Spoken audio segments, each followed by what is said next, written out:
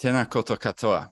No America ho no te temetanga, ko te taita toku manga, ko waitaki toku awa, ko otatahi toku kainga inai nei, he roia toku tunga mahi o Perryfield Lawyers, ko Stephen mo toku ingoa, no reira nā mihi kia koutou katoa. Hey, Sue and I are here, and we are so excited to have so many people joining us. At the moment of hitting record, I think we're up to 130. And I think that just shows that there's a real interest and desire to learn about what this Charities Act Amendment Bill is all about. What does it say? And also, what are the steps that can be taken between now and when submission closes, which is on November the 10th. But more about that a little bit later, because we are hoping to have a little bit longer. So the structure for this call, well, the origins of this call, 1 week ago exactly, I was hosting a call. I call them impact calls, gathering people once a month to have conversations about things which are affecting all of us.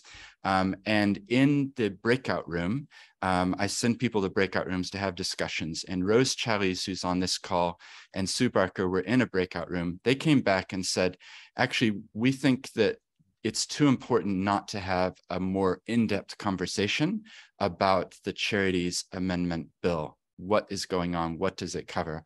And so I said, sounds like a great idea. Let's do it. So we thought, I don't know, I was thinking maybe 20 people, maybe 30 people, but actually there's been more than 220 have signed up. And then I know many people are listening to this as a recording afterwards. So welcome everyone. It's great to have an engaged group like all of you are. You care enough to spend a bit of time upskilling and learning about what's going on when it comes to these changes. So really briefly, the structure for this call is I'm going to be passing over after this welcome to Sue Barker, and we're lucky to have her sharing with us some of the context, a little bit of the history, and some perspectives that she's going to be bringing. And then rather than it being, just us talking in long, 20 minutes or 30 minutes, we thought it would be much more engaging if we have a back and forth dialogue. So what we're going to be doing is using the explanatory note to the bill as our guide, and that outlines what are the key changes. And so Sue and I are going to have a conversation rather than a lecture, rather than anything that's like a, pre-written thing. It's going to be a dialogue, an organic conversation. So we hope that that's going to be more engaging and that you will then be empowered to know what are the things that you care about, either for your organization or you might be an advisor. What can you tell your clients are the key things that they should be concerned about? So we hope that that is going to be a really helpful tool to do that.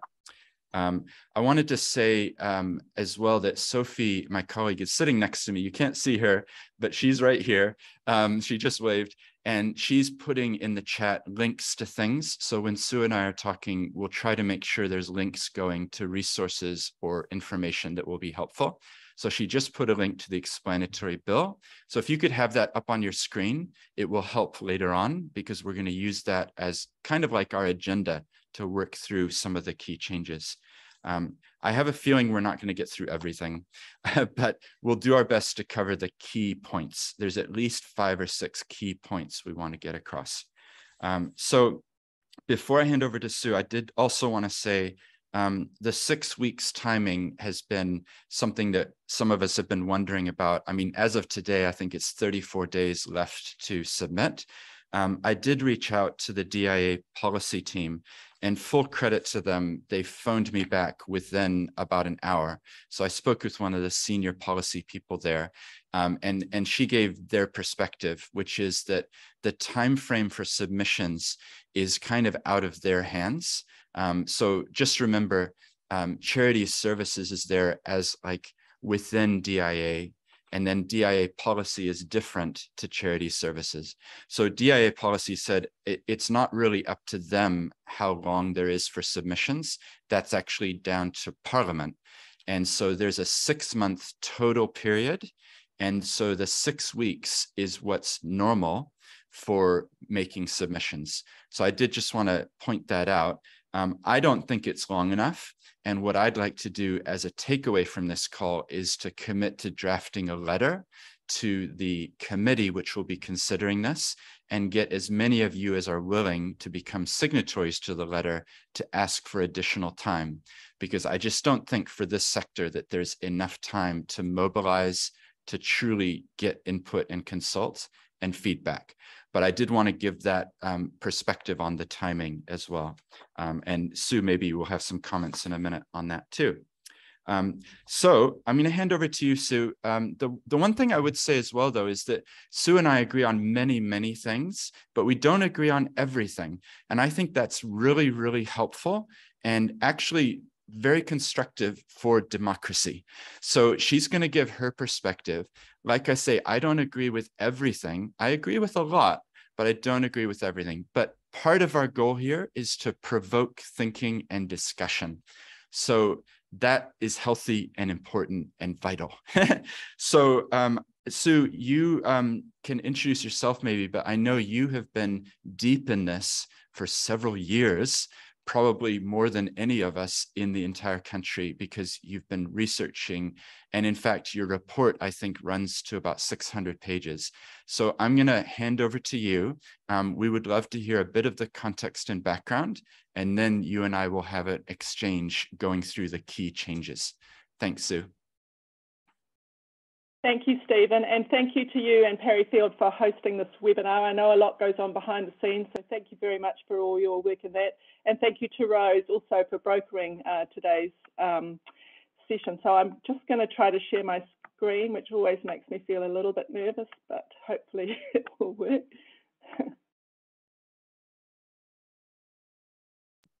Can you all see that it's okay? Working. It's working. Yep, perfect. Awesome.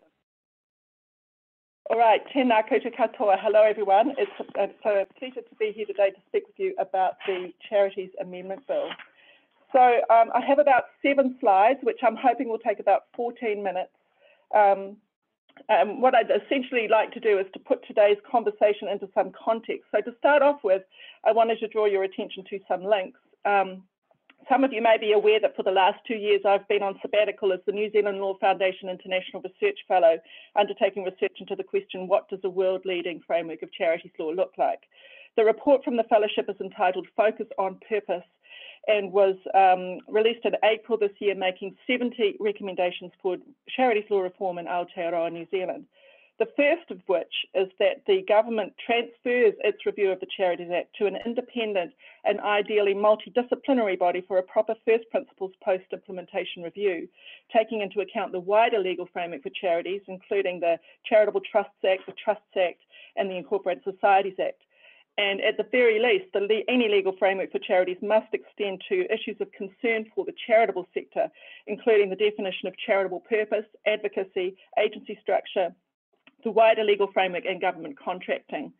The remaining 69 recommendations are really intended as a starter for discussion, and Chapter 9 of the report includes a draft bill that would amend and restate the Charities Act, really for the purpose of putting the various recommendations into a tangible form, in case that's helpful. As Stephen said, the report is 596 pages long. It's book length, but what I have really tried to do is to set out the facts, including extracts from submissions that charities made to the government's review in 2019, and also to set out the law, and basically to invite people to draw their own conclusions as to whether the current framework of charities law is working and how it might be improved. So I've included a link to the report, and if you'd like a summary, Trust Democracy very kindly hosted a webinar about the research, and I've included a link to it there. There's a website dedicated to the research at charieslawreform.nz, and there's a facility there to sign up for updates if that might be of interest. I've also included some commentary about the Charities Amendment Bill and the government's review of the Charities Act generally. And if you're interested in updates about charities law, you're very welcome to join either or both of the LinkedIn NZ Charity Law Group and the Facebook Charities Act Review 2020 page. But can I just say, as Stephen said, I'd like to reiterate the fact that these are just my views. I don't mind if you disagree with me. In fact, I welcome it. I genuinely believe that in a liberal democracy, it is important that we have the discussion, even a robust discussion, because that is how we get better results. So please don't hold back. In terms of the context, I'd like to start with the terrorist attacks that occurred in the United States on 11 September 2001, or 9/11. Following the attacks, the Financial Action Task Force, or FATF, issued a series of special recommendations focused on terrorist financing. With respect to not-for-profit organisations, Recommendation 8 urged countries to review the adequacy of their laws, arguing that not-for-profit organisations are particularly vulnerable to being abused for the financing of terrorism. Although one of the terrorist pilots had apparently been funded through a US not-for-profit organisation, there was no evidence that the not-for-profit sector was in any way more likely to be exploited by terrorists than any other sector. However, Recommendation 8 controversially changed government's attitude to independent civil society organisations, casting suspicion on the entire not-for-profit sector and providing a rationale for a shift from benign registration regimes to active regulation. Recommendation 8 led to blunt sector-wide increases in restrictions, which badly damaged the relationship and levels of trust between governments and civil society. Ironically, FATF has since acknowledged the negative effects of Recommendation 8 and revised it. It now reflects the need to protect the legitimate activities of not-for-profit organisations and no longer includes the vulnerable wording. The UN Special Rapporteur has also called on states to improve their cooperation with civil society and embrace not-for-profit organisations as indispensable and integral to the solution in the fight against terrorism. However, the damage was done. Following 9/11, there was a wave of charities legislation around the world. There is not necessarily a direct link between 9/11 and this legislation in all cases. For example, I'm not suggesting that China's charity law of 2016 or indeed the law reforms that Japan undertook in 2006 are have a direct link to 9/11. But certainly in the case of New Zealand and also Ireland, it was pressure from the United Nations Security Council following 9/11 that led to specific legislation for charities. FATF's Recommendation 8 spawned a counter-terrorism narrative that led to a decreased tolerance for risk and an explosion of counter-terrorism measures that prioritise security at the expense of democratic norms. This, in turn, has led to an increasing erosion of fundamental human rights, including crackdowns on dissent and a shrinking space for civil society around the world. The net result has been a proliferation of government regulation, largely focusing on the violent symptoms of terrorism and measurable inputs and outputs, rather than focusing on its causes. The overall impact on democracy of these measures has been profoundly negative. The number of democracies backsliding into authoritarianism has doubled in the past decade, exacerbated by restrictive measures adopted in response to the pandemic. According to the 2021 Civicus Monitor, 90% of the world's population, that's 9 out of 10 of every person on the planet, is now living in countries rated as closed, repressed, or obstructed. Even Australia and much of Europe are rated as narrowed. Add to this forces at work trying to destabilise democracy from within, and this century is becoming a contest between liberal democracy and the forces of autocracy. In terms of charities law, the net effect is that charities legislation and its administration have become increasingly restrictive. Charities law frameworks are increasingly being used as a tool for suppression of not-for-profit advocacy. Civil society is operating in an increasingly hostile environment. 21 years on from 9/11, it is timely to ask whether all of this regulation is working. New Zealand is currently taking a very restrictive approach to the regulation of charities, arguably the most restrictive of all comparable jurisdictions. But a restrictive command and control approach is expensive, not only in terms of compliance, administration, and litigation costs, but also hidden costs, such as damage to independence, goodwill, trust, confidence, and New Zealand's traditionally strong culture of volunteering and levels of social capital. An overly restrictive approach also doesn't work. After 14 years and many millions and millions of dollars of regulation, public trust and confidence in charities has declined. I know that such surveys have their limitations, but the point in my view is that we are never going to regulate our way to public trust and confidence in charities. Research indicates that most public trust and confidence in charities is driven by charities themselves, and in particular by their purposes. It is charities' commitment to their purposes that underpins support for their activities, protects against mission drift, and builds the trust that enables charities to build their unique value to society. We saw during COVID how effective and efficient a trust-based approach can be. In my view, a world-leading framework of charities law would focus on charities' purposes, hence the title of the report. But the current framework does not do that. Instead, it focuses on granular assessments of activities in isolation from the purposes and furtherance of which they are carried out. This leads to inherent subjectivity and complexity, to the point that, in my view, we are now over-regulating charities. And this is undermining charities and causing people, particularly young people, to turn away from charities and choose other modes of social action. The bill, in my view, does nothing to address this issue and, in fact, will make the issue worse. Because there is an underlying clash of paradigms that permeates this area of law. Broadly, one paradigm sees the tax privileges for charities as a subsidy, more or less equivalent to a direct grant.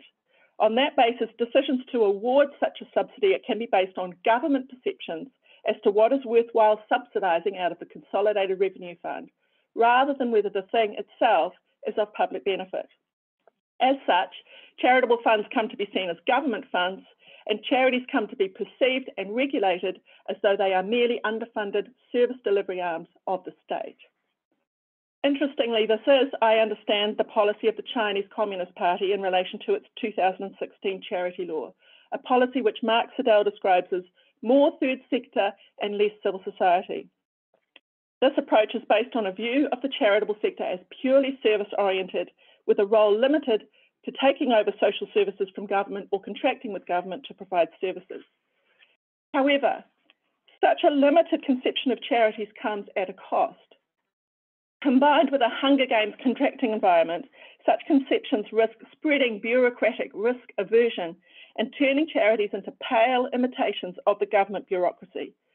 It also causes the charities law framework to become focused on restricting tax privileges rather than supporting and enabling the work of charities. The other paradigm does not see the tax privileges for charities as a subsidy, but rather as an investment in an overall system that allows people to manifest important liberal democratic values such as diversity, pluralism, social tolerance, and freedom of association in pursuit of public benefit. Under this paradigm, the fact that some individual activities might not be selected for subsidisation by the government of the day is therefore tolerable. Some overbreadth is merely the price we pay for an overall system that contributes significantly to our social cohesion, social capital, and well-being. This paradigm sees charities' independence as their hallmark and key to what makes them distinctive and valuable. Charities enable people to come together in furtherance of a shared purpose, untethered by electoral cycles and free from the dictates of the median voter. Charities' independence enables them to take risks, experiment, innovate, and reach into communities in ways that governments cannot.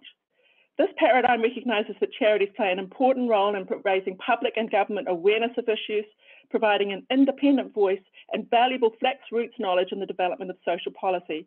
Charities also provide critical balance to the ability of the most economically powerful to dominate and shape policy, thereby providing important protection against the skewing of public policy debates in favour of vested, moneyed interests.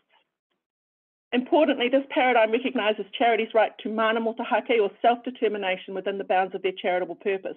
The diversity of the charitable sector allows for authentic expressions of pluralism, democratisation, and localism as people come together to address issues they see arising in their communities, which issues may not yet be on the radar of government. Many solutions are needed to the complex and connected challenges that we face. Governments cannot solve these challenges alone. Communities know best what communities need. In other words, at the risk of oversimplification, one paradigm seeks to restrict charities and the other seeks to enable their work. The underlying clash of paradigms manifests itself in a number of different ways, including whether the definition of charitable purpose should be interpreted narrowly or widely. Interpreting the definition too narrowly leads to charities being seen as anachronistic, old-fashioned, restricted to providing handouts rather than hand-ups, and therefore forced to wait until people have fallen off a cliff before being able to help them.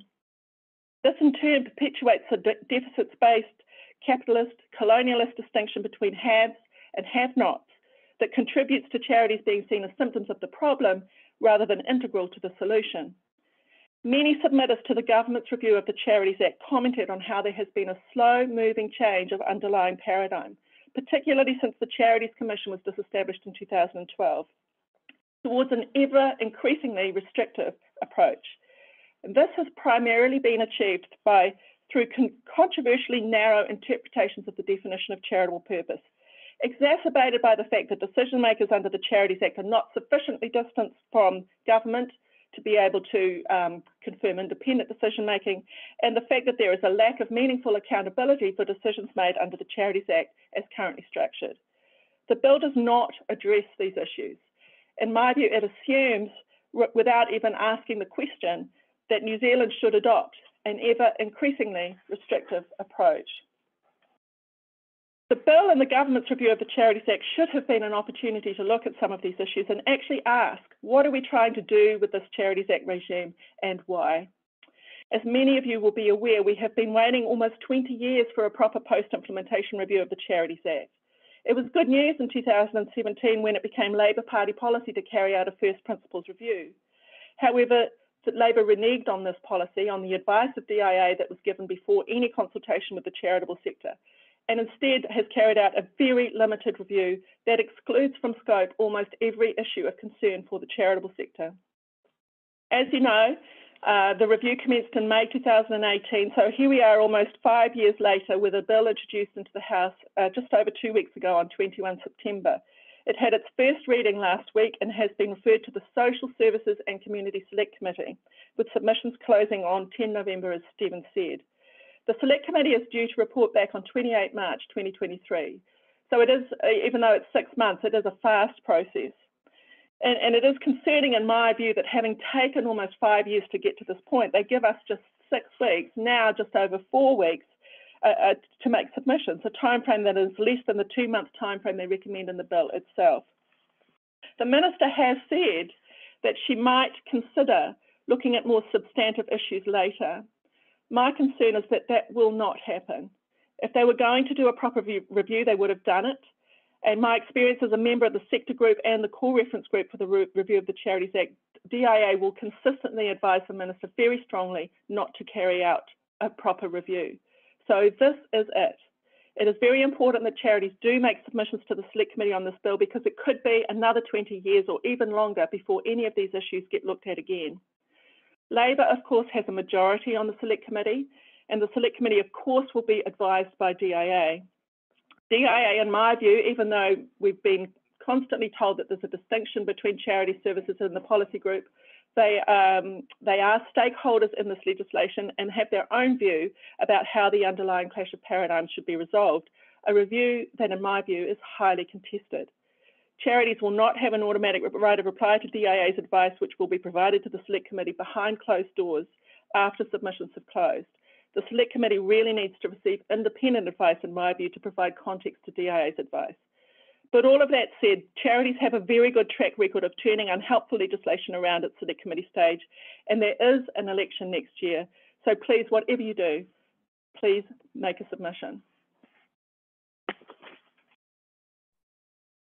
Wonderful. Thanks, Sue. That's awesome. And okay. In the chat, there was some questions. Will you be able to circulate your slides? I assume that will be okay. I'm very happy to do that. Yeah. Yeah, perfect. So yeah, thank you for sharing, Sue, because I think sometimes we get caught up in the detail of what's happening right now, and we don't really think about the overall historical context. And so I think it's really right that you've framed that in that way, you know, looking at trends on a worldwide scale rather than looking at the detail of, oh, this bill was introduced on this day and we have this long, because I think that that's where the real value comes from. If we can get to the macro level and understand paradigm shifts of thinking. I want to throw one in before we get into our conversation about the changes, which is I'm seeing quite a lot of interest from for-profit companies in actually integrating in what we would traditionally say would be charitable concepts within their own work. And you see that through the rise of benefit corporations, impact investing, and other things. So I think that's another paradigm of shift that's happening, where entrepreneurs that I'm helping to set up are asking, well, we want to enshrine our mission and our purpose within what we do. But that's a topic for another day.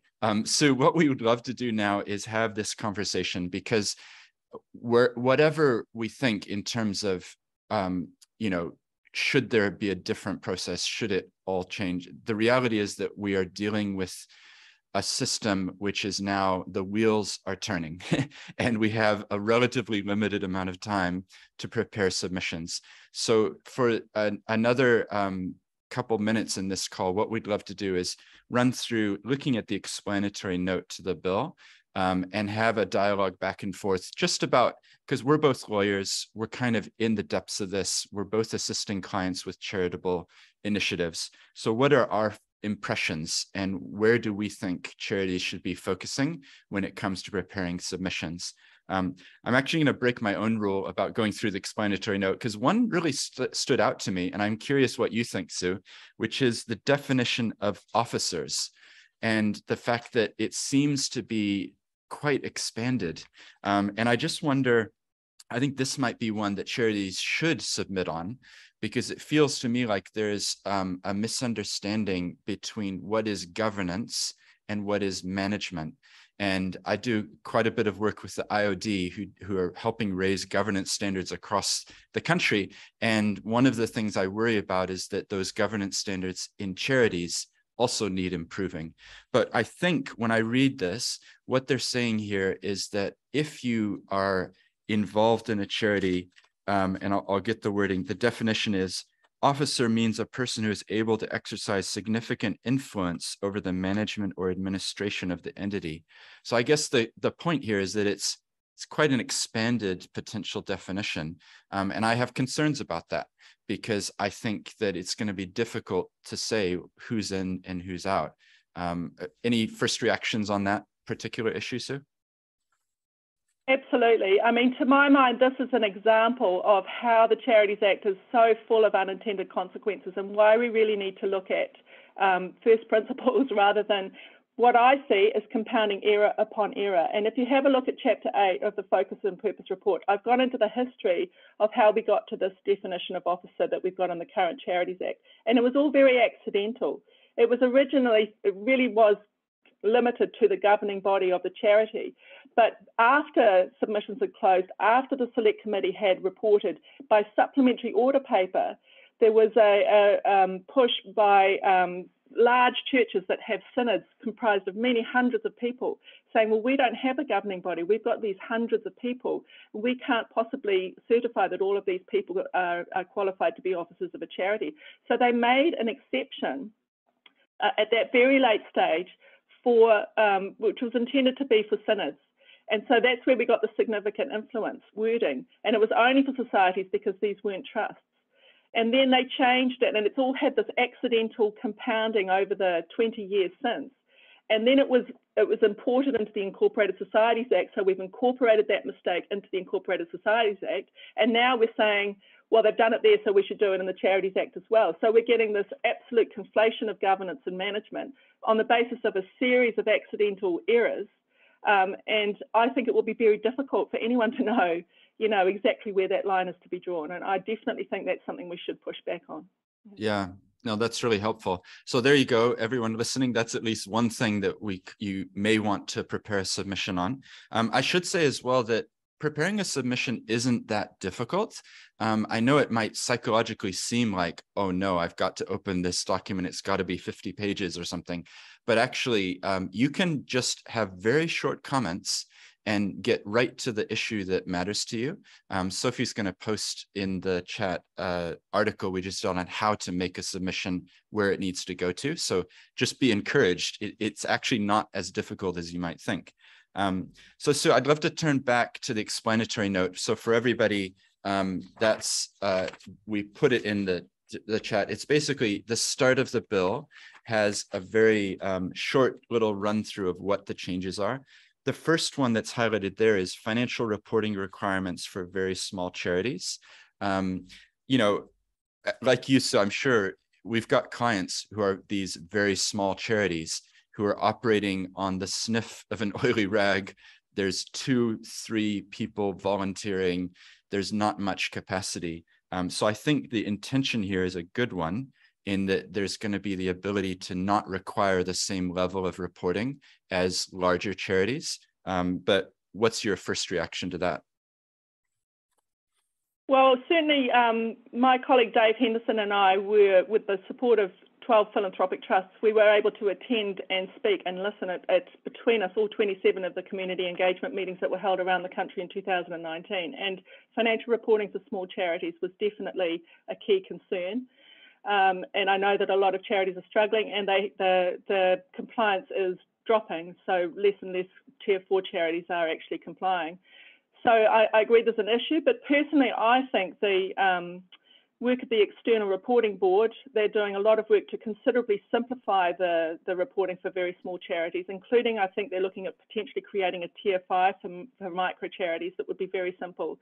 And in my view, that whole idea that every registered charity is subject to the requirement to report in accordance with the XRB standards, I think that's actually a helpful rule. But again, it comes down to the underlying clash of paradigms. So if you see the Act as about regulating charities, that's different to whether you see it as about I see it as accountability rather than regulation. So if we're looking at enabling charities, in my view, the quid pro quo for registered charitable status is this requirement to report this information on the charities register and have it made available. So it's about accountability, not regulation. But the information on the charities register is perpetually out of date, and Charity Services has never used any of its powers about in terms of notifying changes. There's an administrative penalty that can be imposed. It's never been used. So that again comes down to the underlying clash of paradigms. But you know, the financial reporting for small charities, I do have concerns about an exemption. I know they're going to do it by regulation, and I think the regulations will wait until the XRB have finished. But you know, I accept that it's a real concern for a lot of small charities. So, you know. Yeah, no, that's good. It's good. I actually think some people are joining, they're on the XRB or involved in XRB are on the call here. So if they are, I'm sure they're taking notes, and I'm helping out a little bit on their advisory panel. So I'm going to make sure that we highlight this and let them know about this as well. And again, what we're trying to do here is provoke you to dive deeper so that you can make your own mind up about these things. You might say, well, actually, the level of exemption should be this amount or that amount. And that's helpful because that's real data for the committee to have and be able to use. So I also want to acknowledge there's lots of comments coming in the chat. Thank you for those.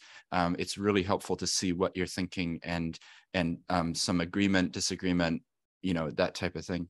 So Sue, the second big picture the big picture item is regulatory decision making. I would love to find out about it all blends a little bit. There's changes to the appeals framework as well.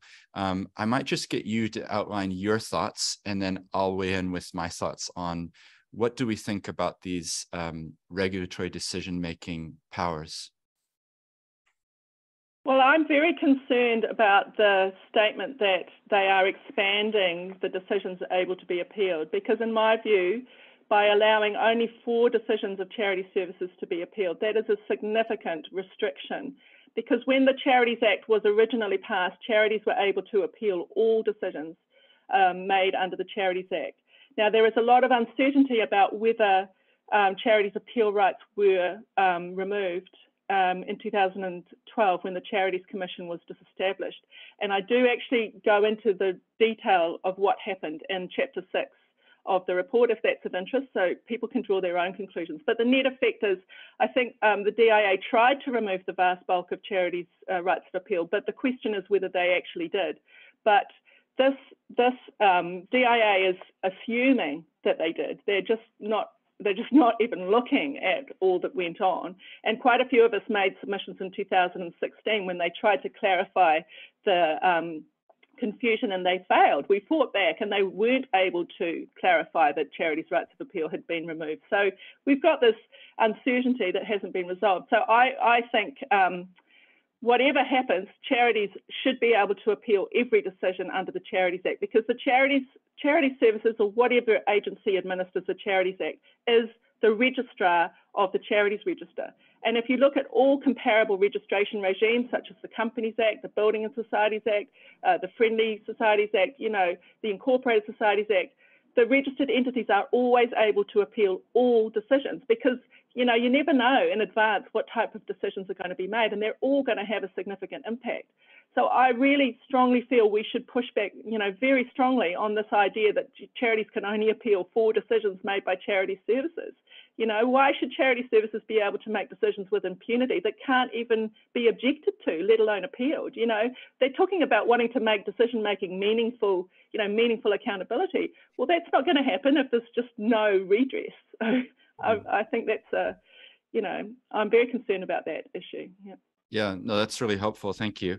And again, we're raising the issues so that you can look at it and then decide what your organization might submit. I noted in the chat, somebody had a helpful comment, which is that it's not helpful to just have the same submission that is copy pasted. It helps to send your own submission. So if we can encourage you, different organizations, like, don't just copy paste what somebody else has done, actually spend a bit of time, make it bespoke and get it in there. So yeah, again, thanks for all these chat comments. And tell me your views. I was kind of, interested that the Taxation Review Authority is going to get involved. So currently it's the High Court that gets involved, but this is the Taxation Review Authority. The justification in the explanatory statement is that it seems to be, well, charities traditionally were involved with the IRD and therefore we're going back to its rightful place. But it strikes me as not quite being accurate in terms of where would be the best place. Sue, do you mind commenting on that? And maybe as well, we can touch on the role of the board.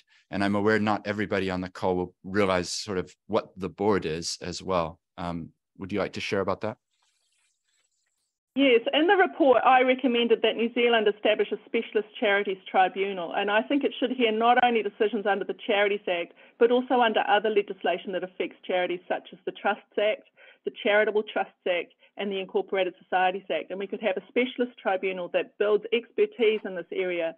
I agree that the High Court sets the bar very high, and that particularly with the 20 working day timeframe, which they are looking at fixing, a requirement to go to the High Court has really caused access to justice for charities. But I don't think we should remove that option. Currently, if you're a taxpayer, and the position that existed before the Charities Act was that charities had a choice. You could either go to the Taxation Review Authority or the High Court. Because, now this is kind of pointy-headed, but you only get 2 bites at the cherry. So if you want to go to the Supreme Court, you're going to have to start at the High Court. But if you're happy, if it's a more factual issue, you might want to go to the TRA, where it's lower cost, it's more relaxed, and you can have an oral hearing of evidence and sort out the factual issue, and you might not want to go to the Supreme Court, but you can go to the Court of Appeal. You get 2 appeals. So by removing the ability to go to the High Court, what they do in the bill is they require you to apply to the Taxation Review Authority if you want to start at the High Court. So that just creates a whole nother layer of cost and delay while you have to apply. Prior to the Charities Act, charities had the choice, so they could make their own decision where they wanted to start.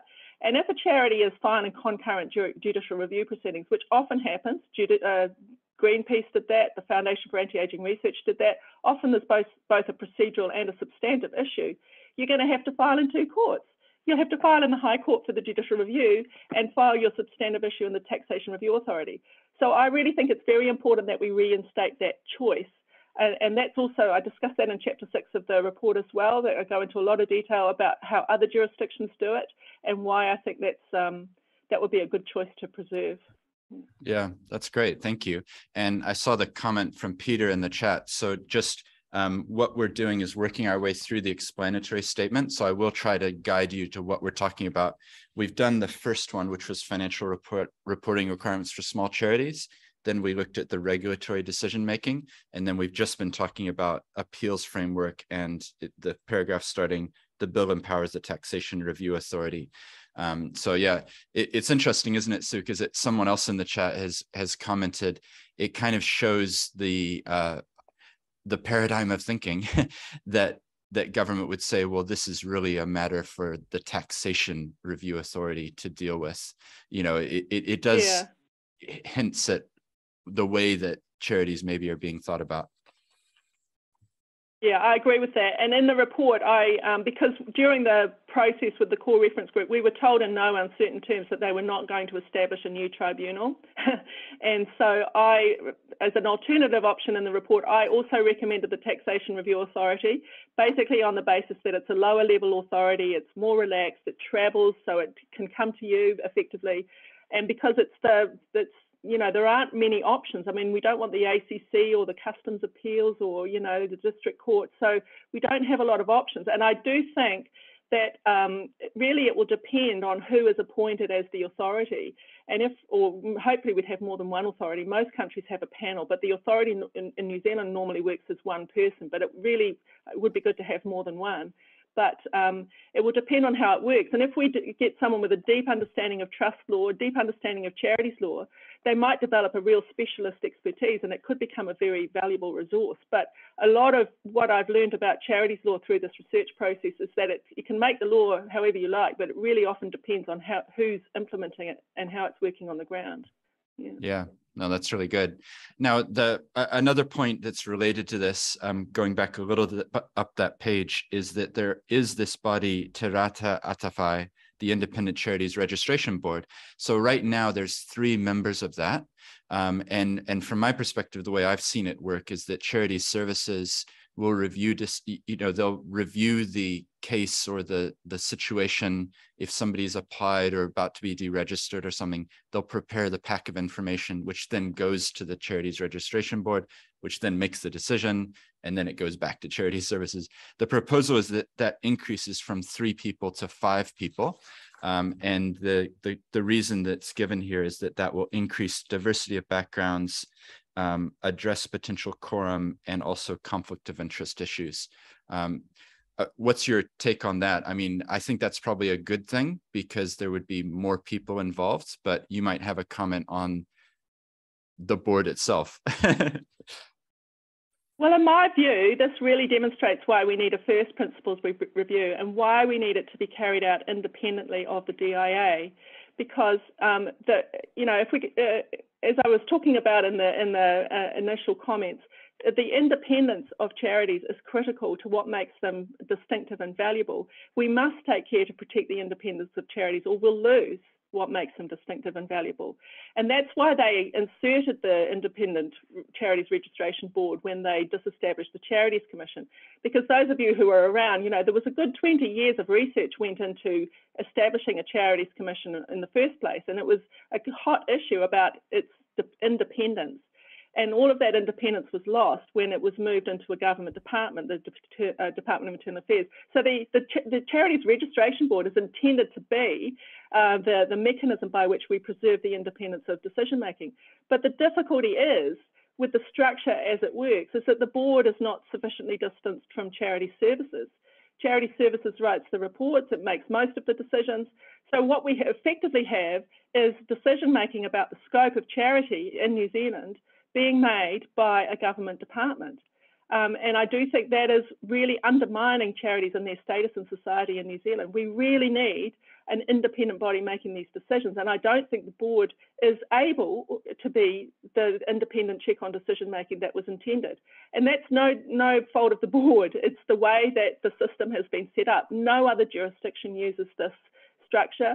Most jurisdictions have an independent body, or else they have the tax authority. And we removed it from the tax authority, but now we've put it into the DIA, and now we've got this very restrictive approach that in my view is undermining charities. So personally, I don't think it's worth putting more money into a structure that isn't working. We'd be much better to actually, and this was a key issue that came through in submissions. We need an independent agency, an independent Crown entity making decisions about charities. Yeah.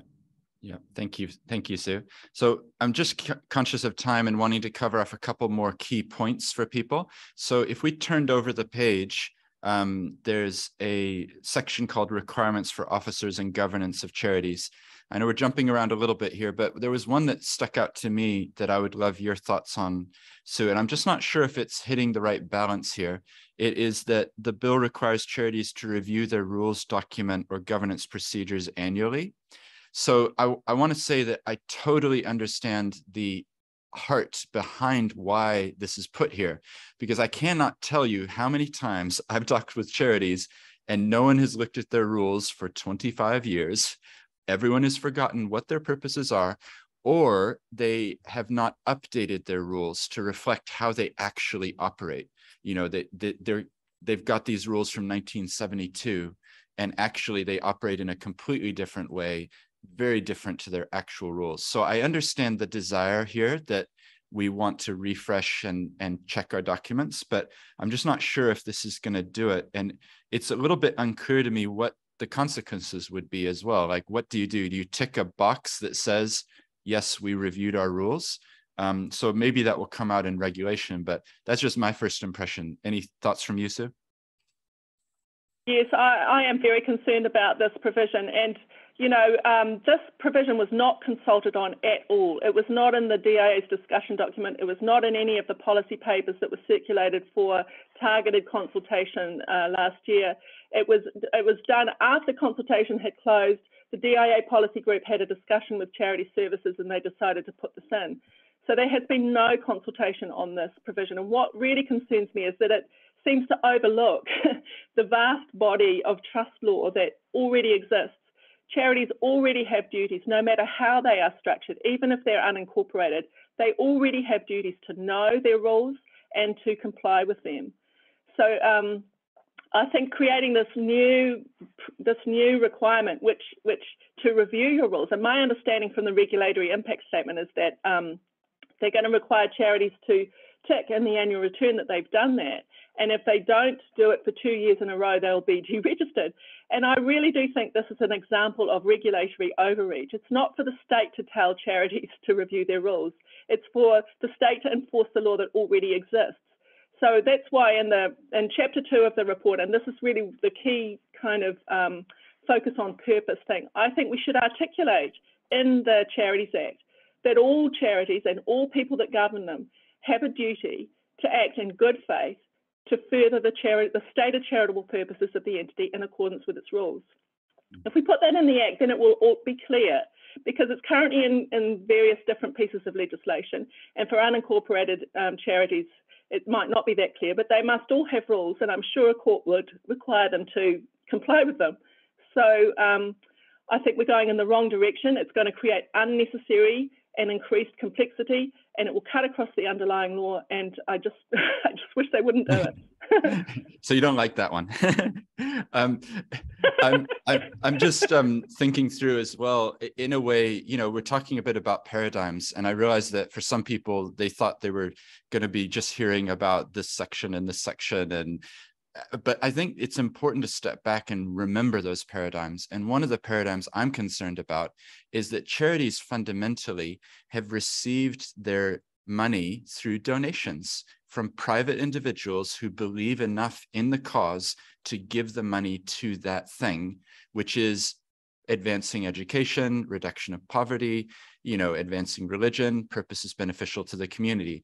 So there is, in a way,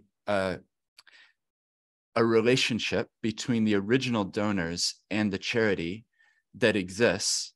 And some of these rules seem to be trying to come in and then regulate what happens with those funds which were given for that purpose. So that's where I start, you know, that's truly almost a philosophical point, which is what's the role of government in our society versus how do charities relate with their donors? I noticed Wayne put a comment in the chat as well that some charities probably can't amend their rules. And I've definitely seen a few of those where you look at it and it, bless their hearts, in 1932, when they wrote it, it made perfect sense, but there's no amendment clause. It's very hard to understand what was intended. So that can be an issue as well. So this leads me to another point that I'd love to get your input on, and that is thinking about larger charities. So we've been kind of focusing on the smaller ones. It's not in the Act here, but there is probably going to be required more in policy or regulation. This requirement that larger charities explain what they do with their assets. So to me, this is a fundamental point that people need to understand, because it's, again, a philosophical perspective. But if a charity has assets, has funds, in the future, through the annual return requirements, it may need to be explaining how it's going to be using those to advance the charitable purpose. And that, to me, is a fundamental shift from what we've had in the past. Do you want to riff off of that as well? I know you've got views. Riff off, it sounds like a rap video.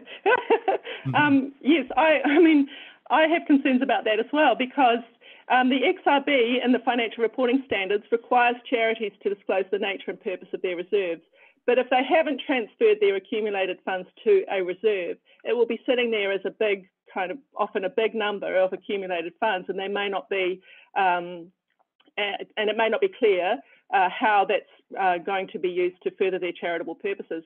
But I think there are a lot of assumptions that have gone into this requirement for them to disclose the reason for their accumulated funds in their annual return.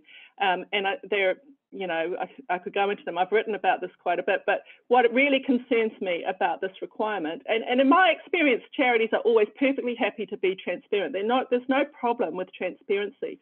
But where this is really going, I think, is to gather data on charities' accumulated funds to use to ultimately remove charities' exemption from income tax for business income. And I'm reading between the lines in the Tax Working Group report. I don't have a crystal ball, but my take on it is that they are looking to remove charities' exemption from income tax for business income, potentially as a precursor to removing the exemption from income tax for all income for charities. So, you know, the approach is quite hostile for charities, and I'm very concerned about where things are going.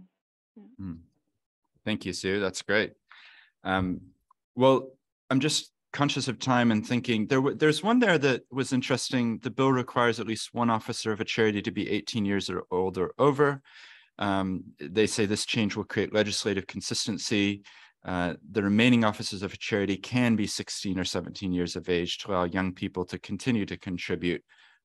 Any first reactions to that change? I mean, I don't have a strong view on this one, but according to the regulatory impact statement, there is not one single charity that does not already have an officer who is at least 18 years. So I really don't, you know, when there's so much, you know, when we're facing catastrophic climate change, you know, when there's so many intractable issues, I really can't see the point in making this change. But, you know, and I don't think there is, I mean, I think I might differ from your view on this, but I actually don't think there is inconsistency between the Trusts Act and the Companies Act. The Trusts Act and Companies Act require trustees and directors to be 18 years old. I don't think the Charities Act overrides that, but, you know, and I don't really see that this is going to clarify that. But personally, I wish they would spend their resources on more important things. Yeah, thank you, Sue. Yeah, it is interesting. We're getting some nice comments in the chat as well from Peter and others. You know, talking about what's coming, right? What is it setting the scene for? Go ahead, Sue. Can I just ask a question? Because I haven't really been monitoring the chat. Can we save it and perhaps we can respond to people afterwards? Because absolutely. Sorry, I haven't seen. Yeah, because I'm recording it, all of the chat will be saved. So we'll be able to, after this, I can send it to you, which kind of leads us nicely to where we're at. I'm really conscious of everybody's time. We value your time.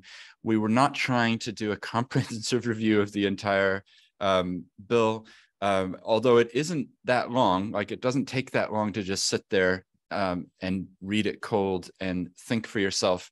What we're trying to do by hosting this call is to provoke you to go and have a look and decide for yourself what is best for our organization.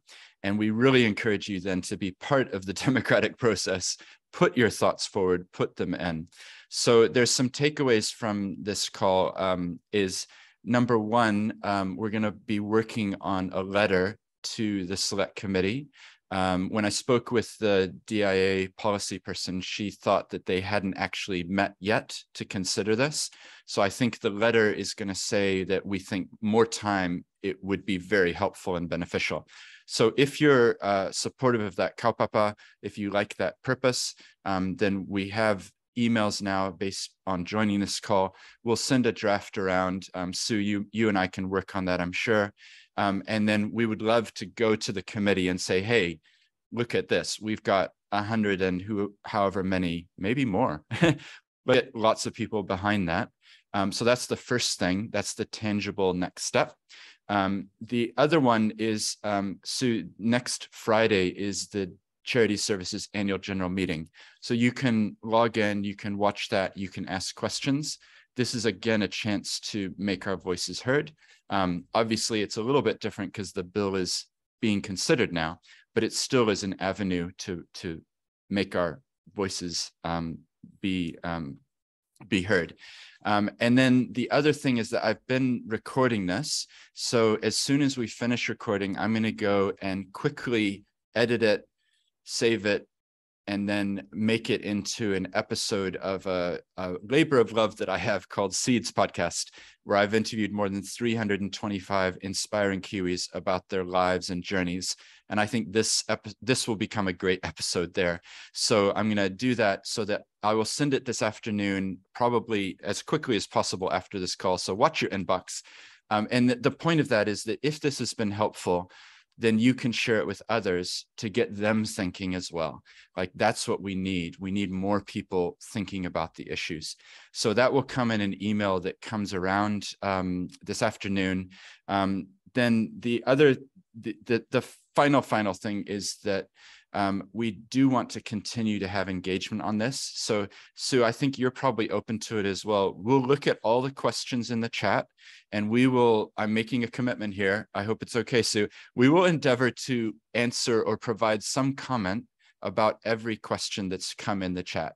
And we'll probably do that in a Word document or something and just copy paste and then put some answers, because we value your input and your questions matter. And that in turn can help to inform submissions as well. So yeah, we hope that this has been really helpful. That is the heart, the kaupapa behind it. We want you to be empowered to go away from this call and hopefully now engage with your stakeholders, your boards, your members, and have some discussions, and then put forward submissions so that we can make our voice heard. So I'm going to hit pause on recording, but I want to say thank you all for coming to this, and thank you to everybody who's listening now as well.